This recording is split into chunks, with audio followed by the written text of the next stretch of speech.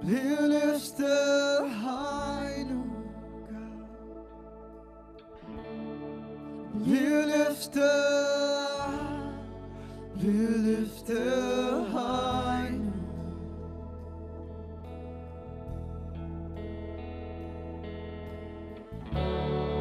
Bliv løftet.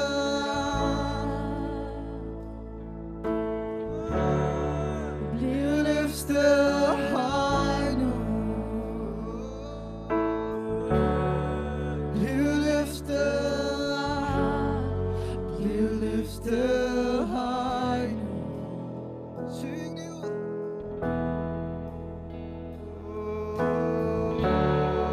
Bliv løftet.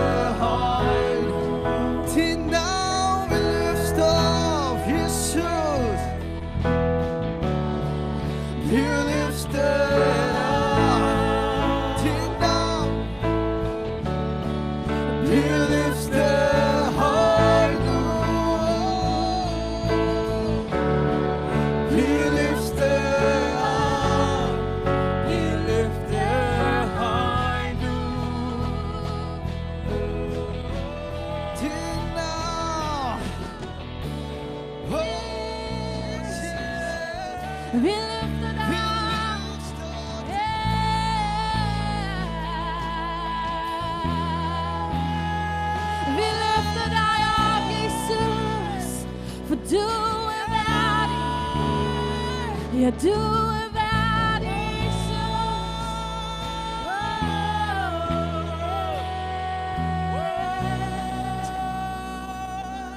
Vi løfter dig op. Vi løfter dig op, Jesus.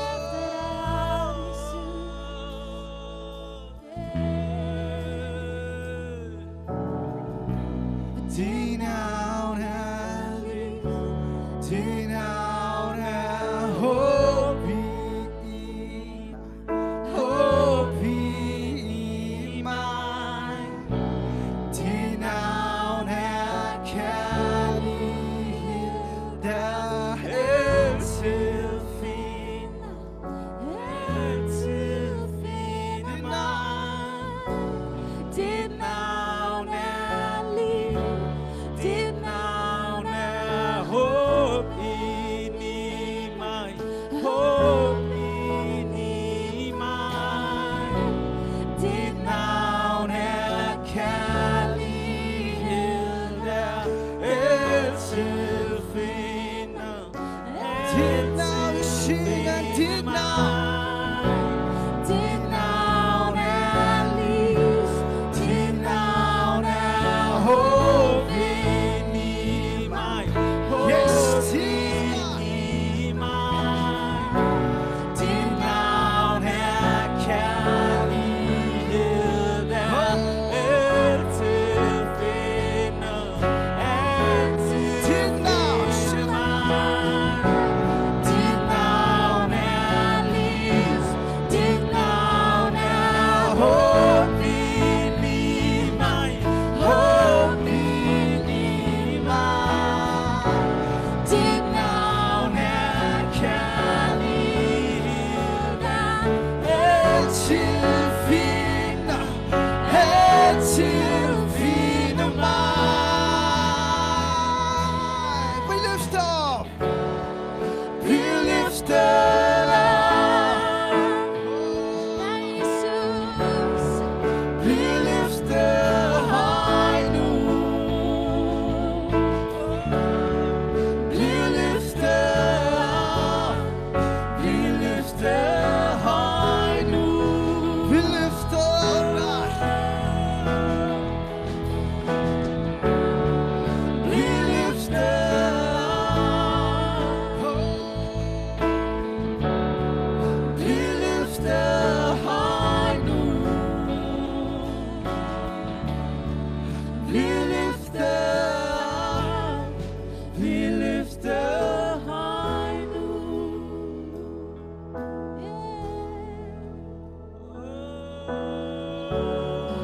Vi løfter op. Vi løfter højere. Vi løfter op. Vi løfter højere. Oh, we lift you up, we lift it up. We lift it higher. We lift it up. We lift it higher. Lad os synge det på vores egen sprog om forskellige.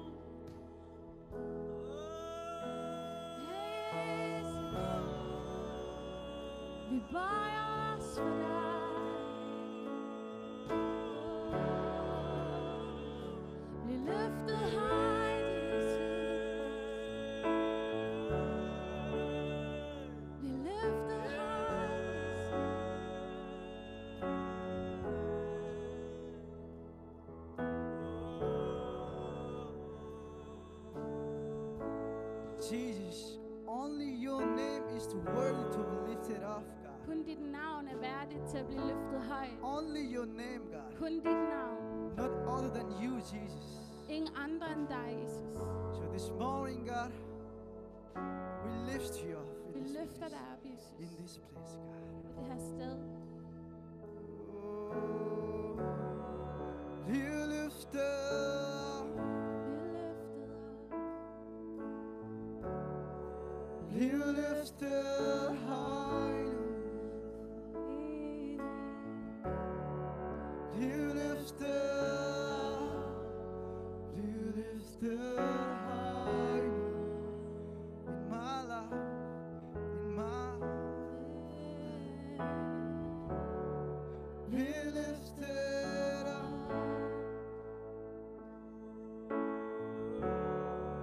You lifted high.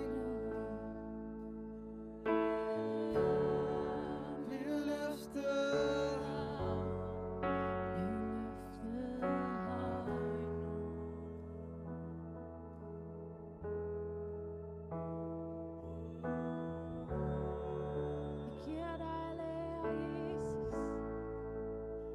Du fortjener min pris.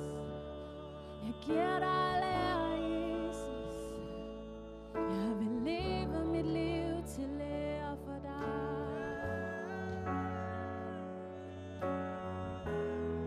Vi løfter dig op, Jesus. Bare løft ham op der, hvor du står. Med din egen sang. Bare lad strømme af levende vand flyde fra dit indre. Tak, Jesus. Syng en ny sang. Syng en ny sang til ham. Tak, Jesus. Jeg bøjer mig for dig, for du er værdig, far. Jeg vil tilbe dig. Jeg vil ære dig med mit liv. Jeg vil ære dig med mit liv. Ikke kun min sang, men mit liv, Jesus. Jeg vil synge til dig. Jeg vil leve for dig.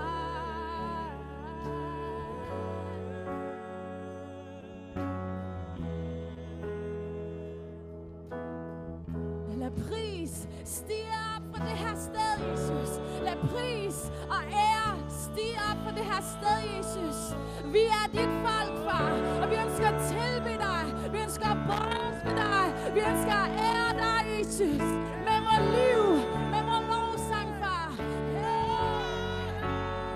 Bliv løftet op.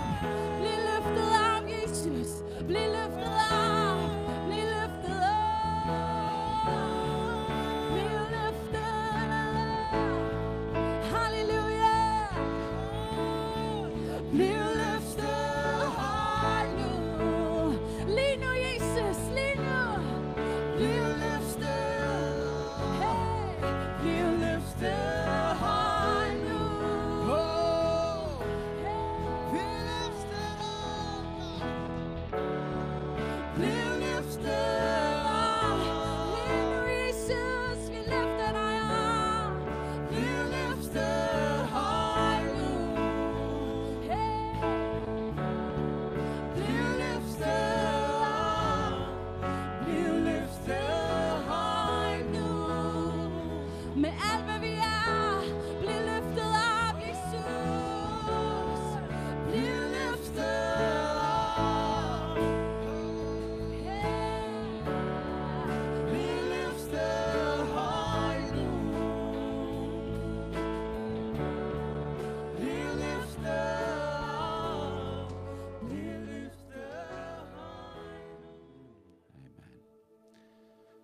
Wonderful. Wow. Vidunderligt. Praise God. Prise være Herren. It's a real joy to be with you today. Jeg er meget glad for at være sammen med jer i dag. I want to thank Pastor Kim and the rest of the team for the invitation. Jeg vil gerne takke Kim og resten af kirken for invitationen. I know my wife, she sends her love to you. Min hustru, hun sender også hendes kærlighed til jer. When we were here 2 years ago, Da vi var her for 2 år siden on the Sunday morning, på søndag morgen, We turned to each other and we said, this is like being at home. Og så vendte vi os til hinanden og sagde, det er ligesom når vi er hjemme. The same heart. Det samme hjerte.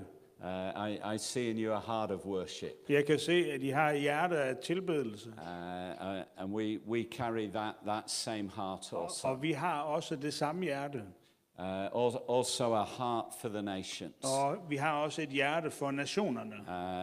And it's great to see so many nations represented Og det er here. skønt at se så mange forskellige nationaliteter også repræsenteret her.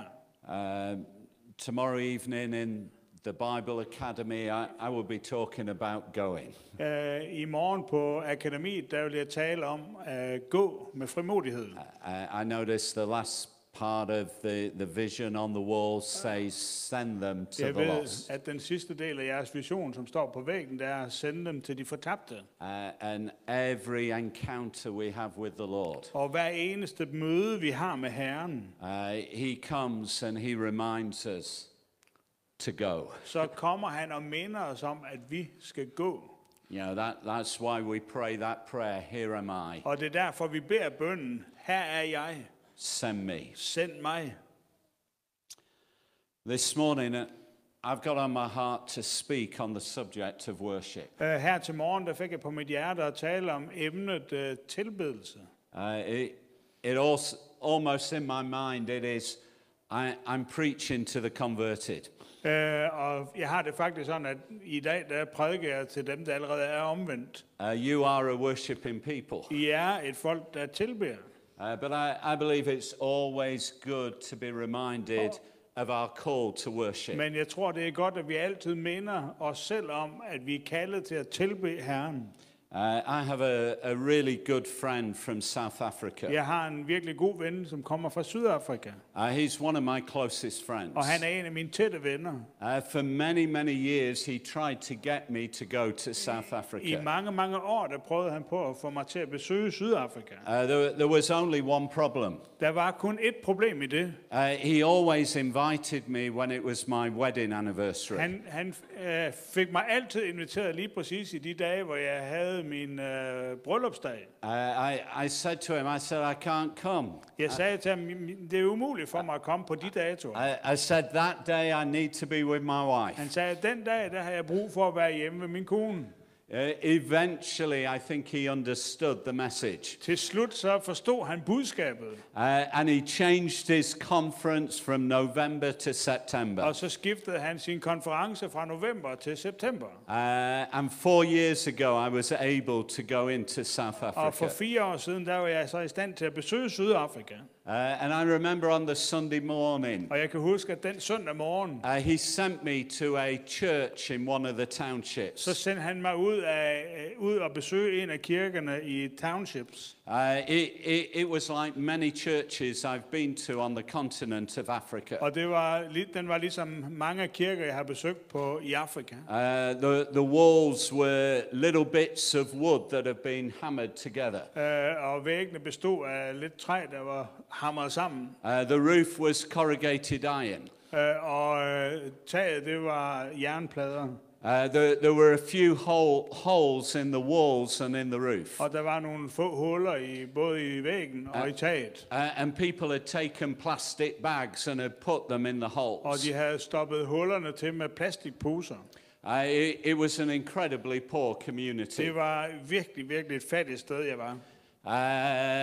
Also, they weren't used to seeing a white face. Og de var heller ikke vant til at se en hvid mand. And so it was like almost everyone in the community wanted to touch me. Så det var næsten som om, at alle i hele samfundet, de ønsker at prøve at røre I min think it skin. was something about the hairs on my arm. Jeg tror, det var noget med de hår, jeg havde på armen, de gerne ville røre ved. But I remember walking into this church. Og jeg kan huske, at jeg gik ind i den her kirkebygning. And it was wall-to-wall people. Og der var folk fra væg til væg. It was definitely not made for COVID days. Og det var bestemt ikke lavet for covid-restriktioner. There was zero social distancing. Der var 0 social distance. People were almost sat on each other's Folk de knees. sad næsten oven på hinandens knæ. And I remember there was a carpet. Og jeg kan huske, der var et guldtæppe. and this carpet it had just been laid on the earth. Og det her gulvtæppe, det var bare lagt direkte oven på jorden. And so some parts of the church looked like the Himalayas. Så en del af kirken, den lignede ligesom Himalaya-bjergene. And if you know me, you know that I like to walk around when I'm talking. Og hvis du kender mig, så ved du, at jeg godt kan lide at gå lidt, mens jeg prædiker. And so I had to watch where I was Så walking. jeg var nødt til at gå, mens jeg gik på det her gulvtæppe. Because the Himalayas might trip me up. Fordi at Himalaya-bjergene på det her gulvtæppe, de var så høje, at jeg kunne falde. But I remember that morning, it was a church full of passion. Og jeg kan huske, at den her morgen, der kom jeg til en kirke, der var fuld af passion. I remember there was just Lidenskab. an overflow in people's lives. Der var bare et overflod ind i menneskers liv. I remember getting my phone out and I thought I'm going to capture a little bit of this on my Og jeg phone. tænkte ved mig selv, jeg må lige fange lidt af den her atmosfære på min telefon. And I know even now on days where I might be feeling a little bit low. Og jeg ved selv nu, hvor jeg en gang imellem kan føle mig lidt lav. I just get that video on. Så ser jeg lige på den her video. And it reminds me of the overflow of a heart. Og det minder mig om det overflod, der var i deres hjerter. In worship to the Lord. I at tilbe Herren. And I remember being really struck by the worship Og jeg that kan morning. huske, at jeg blev så ramt af lovsangen og tilbedelsen den morgen. On the Sunday evening, they took me to another church in the city. Søndag aften, der tog de mig til en anden kirke, jeg skulle prædike i inde i byen om aftenen. It was a very different kind of church. Det var en meget anderledes type af kirke. It was almost what you might call like a mega church. Det var næsten det, man kan kalde en megakirke. Yeah, a very, very large auditorium. Meget stor mødesal. I remember being taken into the room where they took the speakers. Og jeg kan huske, at jeg blev ledt ind i det rum, hvor talerne de skulle være før mødet. I think that room alone was bigger than the church I've been in on the Sunday Og morning. jeg tror, at det rum, jeg var i den aften, bare for prædikanten, det var større end det kirkelokale, jeg prædikede om morgenen. It was a church full of technology. Det var en kirke, der var fuld af teknologi. I remember looking everywhere I looked in the Jeg kan auditorium. huske, at overalt, hvor jeg så rundt i lokalet, All that I could see was my face. alt, hvad jeg kunne se, det var mit eget ansigt. That wasn't a great blessing to me. Det var ikke så stor en velsignelse for mig. It's a really strange experience. Det var en meget mærkelig oplevelse. But I remember Men jeg kan huske, in the middle of the worship, at lige midt i lovsangen og tilbedelsen, the worship band just stopped. så stoppede lovsangsgruppen, And suddenly from the heart of the church there came a sound. og pludselig fra kirkens lokale, der kom der en lyd fra deres hjerter. Just as people lifted their voices. Ligesom folk, de bare løftede deres stemme til Herren. And there was a sound of worship. Og det var en lyd af tilbedelse. It was the overflow of hearts. Det var et overflod fra deres hjerter. You know, I believe that worship is about the overflow. Jeg tror, at lovsang og tilbedelse, det handler om at flyde over. Sometimes in the United Kingdom, people ask the question, Nogle gange spørger folk tilbage i United Kingdom, are you a cup half full person? er du et glas, der er halvt fuld, Or are you a cup half empty eller person? er du et glas, der er halvt fuld eller halvt tom? And of course the answer is, I'm a cup overflowing Og person. selvfølgelig så svarer jeg altid, at jeg er et glas, der flyder over. Because for each of us, we are overflowing Fordi for people. hver af os, så skulle vi være overflodsfolk. I believe within each one of us, there is a sound of worship. Jeg tror, at inden i hver eneste en af os, så er der en lyd af tilbedelse. And that sound is within us. Og den lyd, den er inde i os. And that sound is waiting to break out of Og us. den lyd, den venter på at bryde ud af os. The dictionary definition for worship Ordbogens definition på lovsang og tilbedelse, is extreme love, det er ekstrem kærlighed, extreme affection, ekstrem lidenskab, extreme admiration. ekstrem beundring. In other words, worship is extreme. Med andre ord, så er lovsang og tilbedelse noget ekstremt. Have you noticed in the Christian world, we're always talking about being balanced? Har du lagt mærke til, at i den kristne verden, så snakker vi altid om, at vi skal være balanceret? I believe that we should only be balanced in terms of we teach the whole truth of God's word. Jeg tror på, at vi kun skal være balanceret, når det drejer sig om at undervise hele sandheden fra Guds ord. But I believe our lives should be extreme. Men jeg tror på, at vores liv skulle være ekstreme. I believe our worship should be At extreme. vores tilbedelse skal være ekstrem. We are over the top people. At vi er helt over toppen. There is nothing balanced about us. At der ikke er noget, der bare er afbalanceret, når det kommer til tilbedelse. Culture doesn't come into worship. Kultur skal ikke komme ind i lovsang og tilbedelse. You know, in UK culture, we are very, very quiet. I vores UK-kultur, så er vi meget stille. But I want to say this, there is a culture greater than my culture. Men jeg vil gerne sige, at der er en kultur, der er større end min baggrundskultur. It is Kingdom of God culture. Det er Guds riges kultur. And in Kingdom of God culture, there is extreme. Og i Guds riges kultur, der er der ekstremer. I believe in our worship we're called to be over the top. Jeg tror på, at vores lovsang og tilbedelse skal være over kanten. You know, I love my football. Jeg elsker fodbold. In the United Kingdom, we have two big teams in the city near where I live. I UK der har vi to store hold i byen tæt på der hvor jeg bor. We have Manchester United and we have Manchester City. Der har vi Manchester United og vi har Manchester City. At the moment, the Manchester United fans are very happy. Og i øjeblikket der er Manchester United fansene meget meget glade. Because there is a certain man called Ronaldo. Fordi der er en mand som vist nok hedder Ronaldo. Who has returned home. Som er kommet hjem. They now call him CR7. No longer give him his name. De kalder ham ikke Ronaldo længere. De kalder ham CR7. They've all been buying their Ronaldo shirts. Alle har købt hans trøje. When he made his first appearance. Da han optrådte for første gang på banen. After the match. Efter kampen. No one would leave the stadium. Der blev alle på stadion. They just stayed and they sang and they sang and they sang. De blev tilbage efter kampen, og de sang og de sang og de sang. When he scored his first goal. Da han scorede sit første mål. No one stood in the stands and went. Så var der ingen der stod pænt og klappede lidt. Well done, Ronaldo. Godt gjort, Ronaldo. Good goal. Det var virkelig et godt mål. Yeah, there were men kissing men. Der var mænd der kyssede mænd. I have to say, ugly men kissing ugly men. Der var grimme mænd der kyssede grimme mænd. Total strangers, they're throwing their arms around each other. Fuldstændig fremmede mennesker, der omfavnede hinanden. Why are they doing that? Hvorfor gør de det?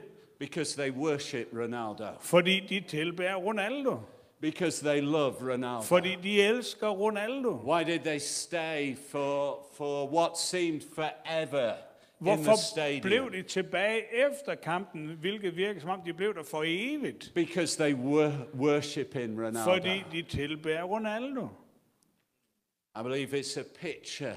Jeg tror på, det er et billede of how our love is for the Lord. Hvordan vores hjerter skal være fra Herren. We do what we did this morning. We don't rush away from His presence. Vi gjorde det, vi gjorde her til morgen. Vi skyndte os ikke at løbe væk fra hans nærvær. We just want to stay with Him. Nej, vi ønsker bare at blive med ham. We want to be with Him. Vi ønsker at være sammen med ham.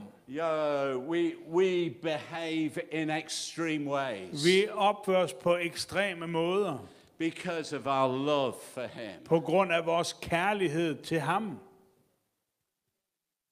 You see, we love because he first loved us. Vi elsker, fordi han først elskede os. I love that song that we sang this morning. Jeg kan lide den her sang, vi sang her til morgen. That his love will always find us. At hans kærlighed vil altid finde os.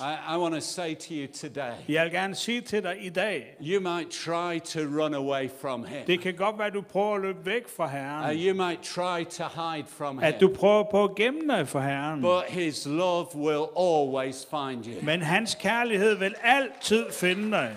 You know, we only love him Vi elsker because kun he ham, first loved us. fordi han først elskede os. And worship is a response to him. Og vores tilbedelse og lovsang, det er en respons til ham. I have a friend. Jeg har en ven. Thank God. Tak Gud for det. It's good to have a friend. Det er godt at have en ven. This friend, he has 5 children. Den her mand, han har 5 børn. And his youngest child was about 4 or 5. Og hans yngste søn, han var omkring 4 eller 5 år. And his youngest child came running into the room where he was. Og hans yngste søn kom løbende ind i det rum, hvor min ven var. And my friend did what every parent does. Og min ven, han gjorde ligesom alle forældre gør. He turned to him and the first words he said Og han vendte sig til ham, og det første han sagde, was, what do you want? han sagde til ham, hvad vil du have? Because if you know children always want something. Og hvis du kender børn, så ved du, at børn de altid vil have noget. I meet my, or before COVID, I used to meet my granddaughter at school. Før covid startede, så plejede jeg at hente min barnebarn i skolen. She would come out of school. Hun kom ud af skolen. She'd come running across to Grandad. Og så ville hun løbe over skolegården til bedstefar. Her first words were never, great to see you, Grandad. Hendes første ord, det var aldrig, det er skønt at se dig, bedstefar. They were never, I love you, Grandad. Og hun sagde aldrig, jeg elsker dig, bedstefar. Her first words were always, can I have an ice cream? Hendes første ord, det var altid, må jeg få en is?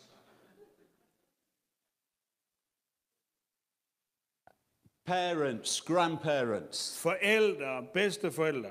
Yeah, we know that our children will always come wanting something. Vi ved, at vores børn altid kommer til os for at få noget. So my friend, he said, what do you want? Så min ven, han sagde, hvad vil du have? You can imagine how great he felt. Du kan forestille dig, hvor fantastisk han følte det. When his little boy Da hans lille dreng says, Daddy, I just want to be with you. Hvor den lille dreng, han sagde, far, jeg vil kun være sammen med dig. You can imagine how Daddy felt. Du kan forstå eller føle, hvordan den far, han følte det. You know, I believe our daddy is looking for that response. Og jeg tror, at vores far, han leder efter den samme respons. Like any good parent, he loves to give gifts to his children. Som enhver god far, så elskede han at give gode gaver til sine børn. But he loves it when we come to him, not for what we get, but because of who he Men is. han elsker, når vi kommer til ham, ikke for hvad han giver, men fordi det han er. Because we love him, because Fordi he's our father. vi elsker ham, fordi han er vores far. You see, worship is about relationship. Tilbedelse handler om en relation. Worship is about intimacy with God. Tilbedelse handler om intimitet med Gud. Worship is about being just alone with him. Det handler om at bare være alene med ham. Charles Wesley from the United Kingdom. Charles Wesley, som kommer fra England. He wrote a hymn. Han skrev en salme. And there was a line in that hymn. Og der er en linje i den sang. That said, lost in wonder, love and praise. Fortabt i vidunderlig kærlighed og lovprisning. And worship is where we get lost in him. Og det lovsang, det er der, hvor vi bliver fortabt i ham. Nothing else matters. Intet andet betyder noget. Everything else is insignificant compared with him. Alt andet det er ubetydeligt i forhold til ham. Worship is about our relationship Vores with him. tilbedelse er vores relation med ham. You know, often in life we live our lives through a microscope. Vi lever vores liv igennem en mikroskop. We're living with the detail of life. Vi lever med detaljerne i livet. Yeah, how will things work out?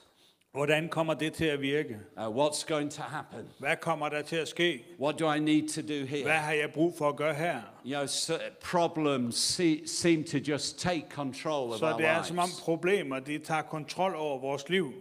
But I believe the Lord wants us to look through a telescope. Men jeg tror, Herren ønsker, at vi skal lære at tilbe igennem teleskop. Because when we look through a telescope, things look bigger. Fordi når vi ser igennem teleskop, så ser ting meget større ud. And I believe we need to see the bigness of our Og God. jeg tror, vi har brug for at se Guds storhed. In the Psalms it says, magnify the Lord with me. I Salmernes bog, der står der, lovpris Herren og ophøj ham sammen med mig. Have you ever asked yourself the question, how do you make someone bigger who is already big enough? Har du nogensinde tænkt over, hvordan gør du en større, som allerede er stor? You know, how do we make him bigger? Hvordan gør vi Gud, som er stor, større? We know he fills the universe. Vi ved, han fylder universet. What we do is we make him bigger in our thinking. Det vi gør, det er, at vi kan gøre ham større i den måde, vi tænker på ham We på. make him bigger in our hearts. Vi gør ham større i vores hjerter. We magnify him. Vi gør ham, vi forstørrer ham. Yesterday in the Bible school, I går, da vi havde undervisning på Bibelskolen, I was talking about having a small devil and a big der Jesus. talte jeg om at have en lille djævel, men en stor Jesus. And in worship, we make him bigger. Og når vi tilbeder ham, så gør vi Herren større. We focus our attention on him. Vi fokuserer vores fokus på ham. We make everything else in life Vi smaller gør alt compared to him. andet småt i forhold til ham. 3 things about worship. Der er 3 ting, jeg vil nævne omkring lovsang og tilbedelse. This will not work in Danish. Det virker ikke på dansk. Because each one of them starts with the same letter in English. På engelsk så starter de med det samme bogstav, men det gør de ikke på dansk. I only do that to show I'm a proper preacher in the UK. Jeg gør, eneste grund til, at jeg gør det, der for at vise, at jeg er en god prædikant i England. The first thing is this, that worship has an essence. Det første, det er, at lovsang og tilbedelse indeholder noget. You see, most of the time we think that worship is what we have just done. Vi tror ofte, at lovsang og tilbedelse, det er noget, vi lige har gjort. We think about songs. Vi tænker på sange. We think about music. Vi tænker på musik. We think about raising our Vi hands. tænker på at løfte vores hænder. But I want to say the essence of worship is different. Men essensen af lovsang og tilbedelse er anderledes. The essence of worship is the surrender of our lives. Det er, at vi overgiver vores liv til ham. Worship is where we say, Lord, I give you everything. Det er der, hvor vi siger, Herre, jeg giver dig alt. Worship is where we say, I'm not the Lord of my life, you are the Det er Lord der, of hvor my vi life. siger, jeg er ikke herre i mit eget liv, det er du. Worship Tilbedelse, is where we just have that longing to know him. hvor vi bare har den længsel efter at kende ham. It is where we say that we count all things rubbish Det er der, hvor vi siger, at alle andre ting er uden betydning, altså som affald. compared with the surpassing greatness of knowing I Christ Jesus. sammenligning med det langt større at kende Kristus Jesus. There is nothing that compares to Der er him. intet, der kan sammenlignes med ham. You know, when you first meet Jesus, Når du først møder Jesus, your life is ruined. så er dit liv ruineret. You can never go back. Du kan aldrig gå tilbage. You can only ever take one step Du forward. kan altid kun gå et skridt fremad. You can never take a step back. Du kan ikke tage et skridt tilbage. Nothing will ever satisfy you once you have tasted him. Intet andet vil nogensinde tilfredsstille dig, hvis du først har smagt ham. And worship is where we pursue him in our lives. Tilbedelse er der, hvor vi forfølger ham i vores liv. It is where we devote ourselves Det er der, to hvor him. vi hengiver os til ham. I'm 59 years of age. Jeg er 59 år gammel, For almost 40 years, og i næsten 40 år, I've been longing to know him. så er jeg længtes efter at kende ham mere. But I want to say at age 59, Men jeg vil gerne sige, at her, hvor jeg er 59, there is still more to så discover er of der him. stadig mere at opdage. There are deeper places to go. Der er dybere at gå. There are higher places Der er to go. højere at komme. There are further places to Der er reach. længere at nå. There is always new Der revelation er of him to altid receive. nye åbenbaringer at få. And there is always a call to worship. Og der er altid et kald til at tilbe Herren. And the worship is the giving of my life to him. Og min tilbedelse, det er, at jeg giver mit liv til ham. And there are so many things that seem ordinary that are acts of Der er worship. så mange ting, som virker bare helt ordinære, som i virkeligheden er eller tilbedelseshandlinger. Let me say this, that every kind word is a act of worship. Hver eneste sødt ord, du taler til en anden, det er en tilbedelse af Herren. Every time you encourage someone is Hver an gang act of du worship. opmuntrer nogen, er det din tilbedelse. Every time you're generous is an act of Hver gang worship. du er gavmild, så er det en handling af tilbedelse. Every time you forgive and you bless and you release Hver is gang an du act of tilgiver worship. og giver fri, så er det en handling af tilbedelse. That is the heart of worship. Det er hjertet i tilbedelse. It is the surrender of our lives to Det er, him. at vi overgiver vores liv til ham. The second thing is worship has an expression. Tilbedelse har et udtryk, And this is what we usually think about when we think about worship. og det er ofte, hvad vi tænker på, når vi snakker om tilbedelse. Imagine what my marriage would be like if Forestil dig, hvordan ægteskabet det vil være, if I never told my wife I loved her. hvis jeg aldrig fortalte hende, at jeg elskede hende. I mean, what a sterile relationship it would be. Hvilken stereotyp relation vi vil have. If I never did little acts of love for Hvis jeg her. aldrig gjorde små handlinger af kærlighed til hende. You know, my wife loves chocolate. Min kone, hun elsker chokolade. But there is only one chocolate that she likes. Men der er kun én type, hun kan lide. And that's English chocolate by Cadbury's. Og det er engelsk chokolade af Caprice. So when I'm doing the shopping Så når jeg handler, and I see a little bit of Cadbury's chocolate, så ser jeg lidt af den her type af chokolade. I put it in the basket. Så putter jeg det i min kurv. It is a little act of love. Det er en lille handling af kærlighed. When she says, is there any chocolate in the cupboard? Så når hun spørger efter, er der noget chokolade i kurven i dag? Yeah, I say, yeah, I got some the other day. Så siger jeg, ja, jeg har faktisk købt noget den anden dag. In that moment, she knows he loves me. På det øjeblik, der ved hun, at jeg elsker hende.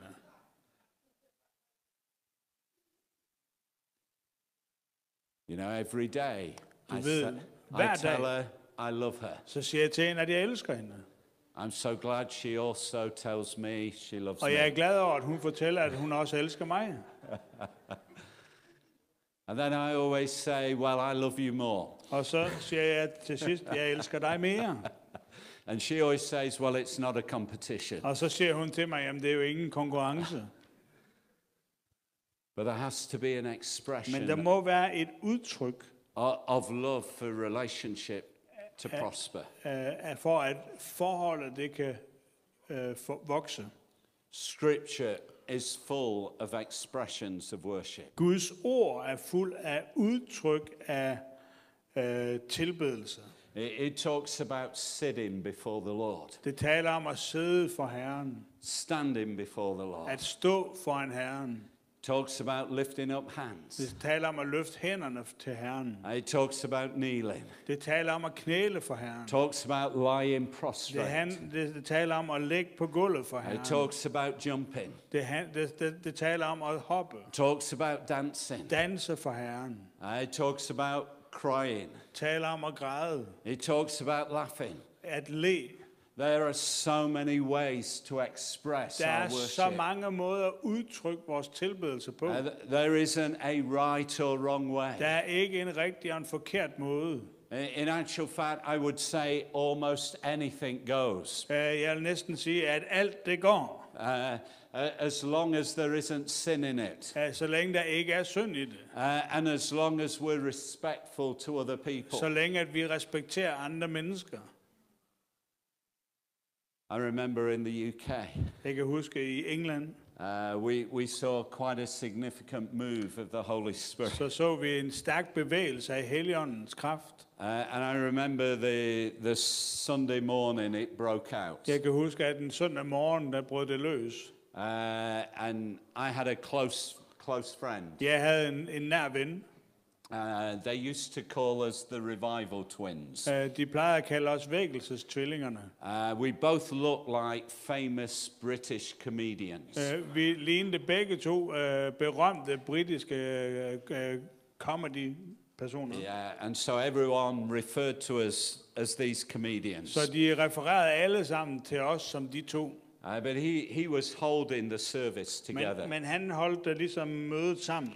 And I was preaching. Og jeg prædikede. And we had met on the Wednesday night. Og vi havde mødtes om onsdagen. And as we met on the Wednesday night, I was leaving his house. Og som vi mødtes der onsdag aften, mens jeg forlod hans hus. And I did the English thing. I went to shake his hand. Og jeg gik hen og tog ham i hånden og sagde farvel. And as we shook hands, we both fell to Og the som floor. vi gav hinanden hånd, så faldt vi begge to i gulvet. And we started rolling around Og vi on the rullede floor rundt, with laughter. og vi grinede, og vi grinede, og vi grinede. We were just totally drunk in Vi the var Holy Spirit. fuldstændig fulde i den hellige ånd. I remember that his driveway was what we call block paved driving. Han havde en indkørsel. It was a driveway with lots of sand on it. Der var masser af sand i indkørslen. Yeah, even though I had washed my hair, Så selvom jeg havde vasket mit hår, because I do have some hair, fordi jeg har faktisk lidt hår bag, even though I'd washed my hair, så selvom jeg havde vasket mit hår, it was like every day there was still sand coming out of så my var hair. det som om der stadigvæk var sand i mit hår hver eneste dag efter det. For my friend, he was drunk almost for 2 years. Min ven, han var fuld af den hellige ånd næsten i 2 år. I mean, he was a successful businessman. Han var en fremgangsrig forretningsmand. And he would walk into the office. Og han ville komme til kontoret om morgenen. And he would just fall to the floor. Og så ville han gå lige i gulvet. And all his work colleagues, they said, "Have you got a problem with your ears?" Og mange af hans kolleger, de sagde, har du problemer med dine ører? And it's affecting your balance. Fordi vi kan se, at det har en effekt på din balance. And he said the only problem I've got. Og han sagde, det eneste problem, jeg har, is he says it's a problem that gets me up at 3 in the morning. han sagde, det er et problem, der får mig til at komme op om klokken 3 om morgenen. To pray for this world of ours. For at bede for den verden, vi bor i. Yeah, that people might know Jesus. At folk, de må komme til at kende ham. And I remember this Sunday morning. Og jeg kan huske den her søndag morgen. I preached on non-religious Christianity. Så prædikede jeg om ikke at være religiøs kristen. Because we need to kick religion out of the church. Fordi vi må holde religion ude af kirken. And we need joy in the church. Vi har virkelig brug for glæde i kirken. And I remember at the end of the message. Og jeg kan huske der i slutningen af budskabet.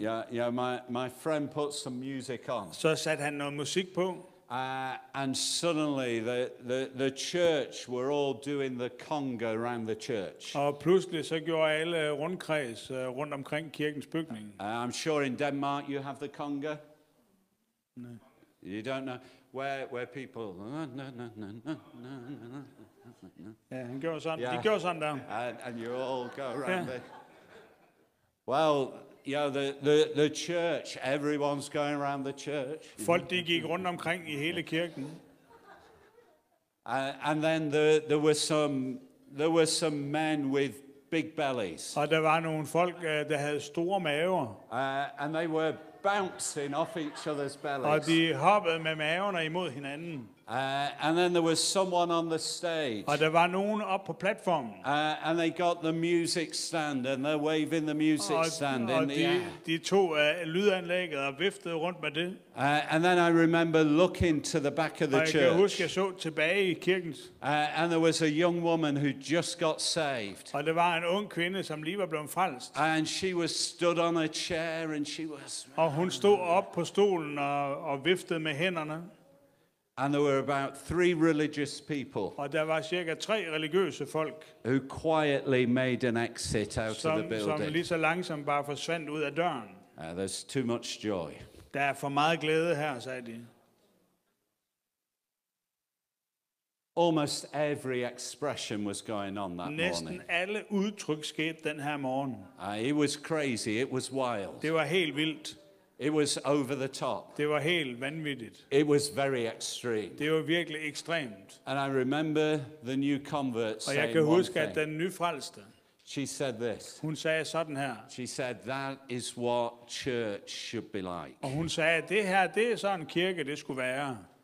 You see, within every person there is a cry of worship. Der er et længsel efter tilbedelse i hver eneste persons hjerte. And when people are exposed to the sound of worship, Og når folk de er gjort bekendte med lyden af lovsang og tilbedelse, then I actually believe it is attractive så tror jeg, det er noget, der er attraktivt for mennesker. to those who don't yet know For dem, som Jesus. endnu ikke kender Jesus.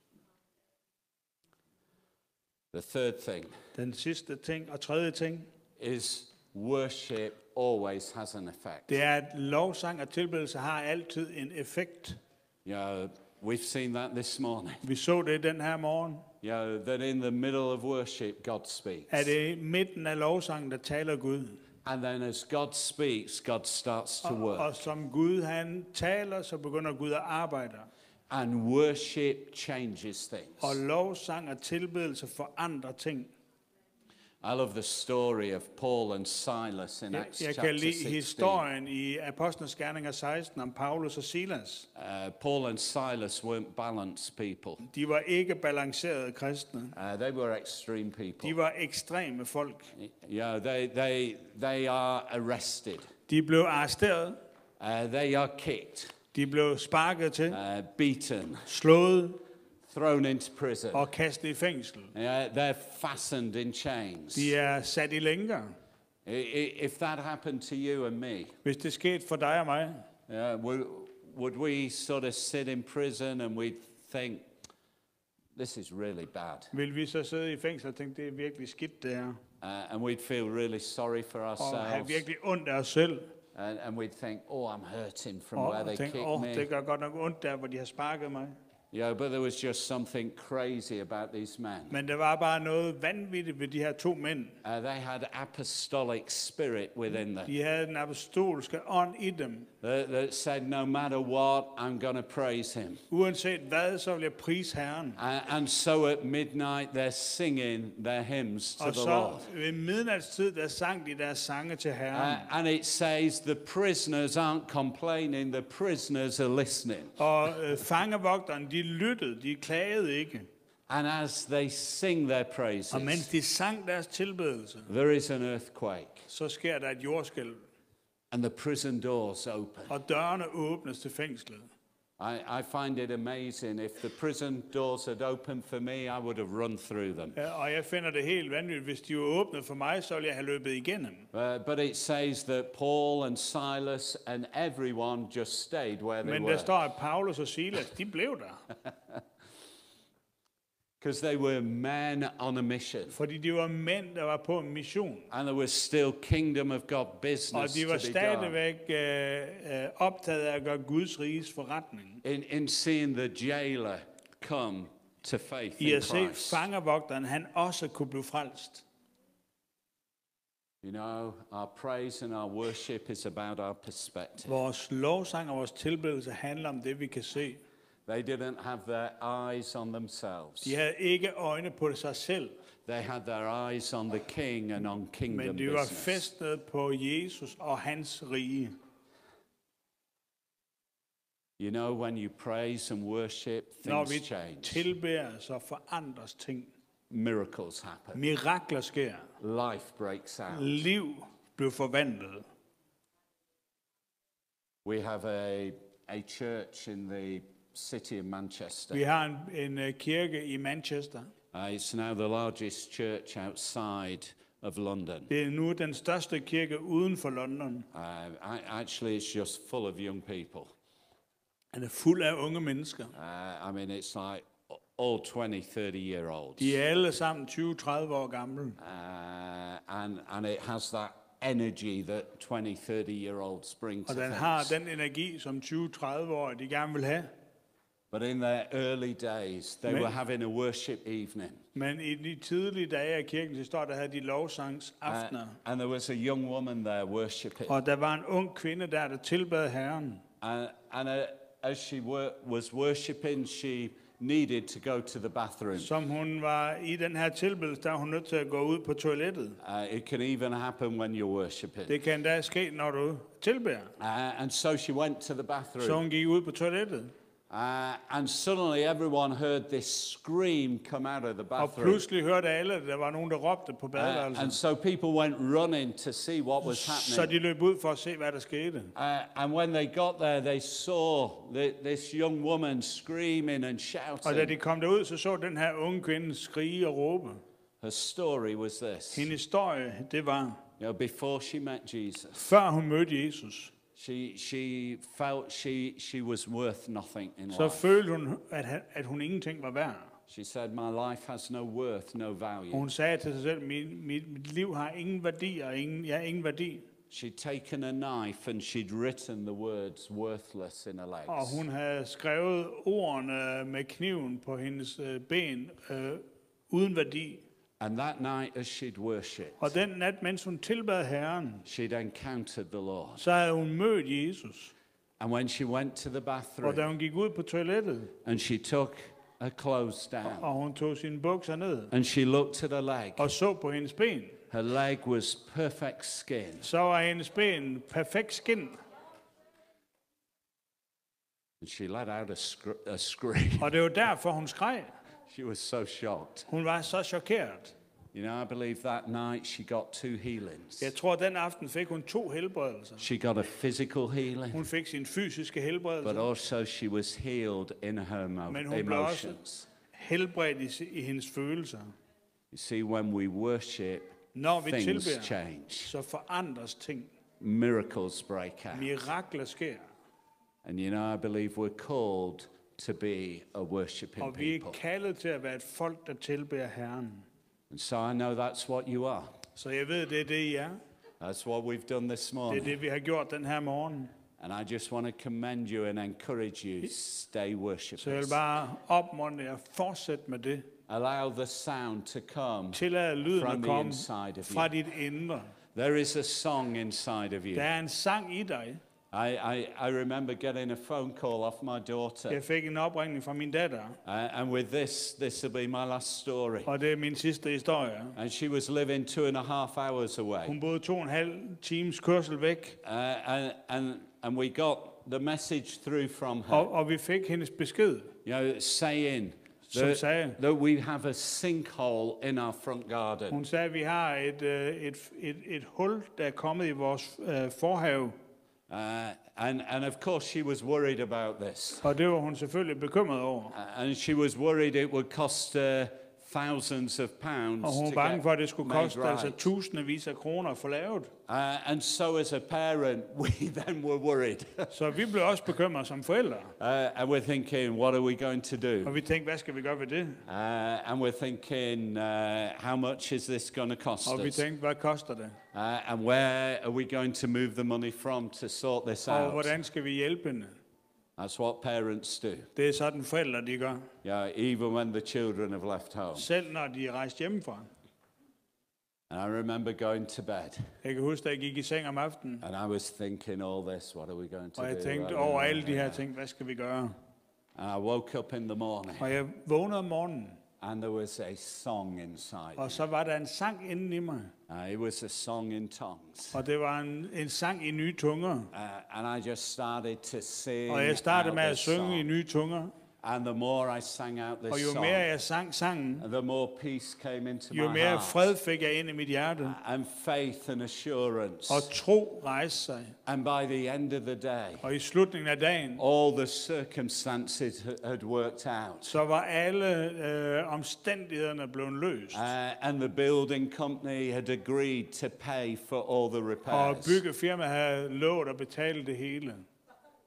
Circumstances had changed. Omstændighederne forandredes. I want you to know there is a song inside of you. Jeg vil gerne, at du skal vide, at der er en sang inde i dig. It is a song of love, Det er en a kærlighedssang. song of victory, En sang af sejr. a song of En deliverance. sang af frihed. It is a song of healing. En sang af It helbredelse. is a song of freedom. En sang af There frihed. is a song within Der you. er en sang i There dig, is a sound you Der make er en when lyd. you utter no words. som der kommer fra dig, når There du is ikke a engang udtaler ord. A sound of faith. En lyd af tro. And I want to encourage you Så jeg vil bare opmuntre dig to be a person who lets that sound at være en out person, der lader den lyd komme ud. in the name of Jesus. I Jesu navn. Amen. Amen.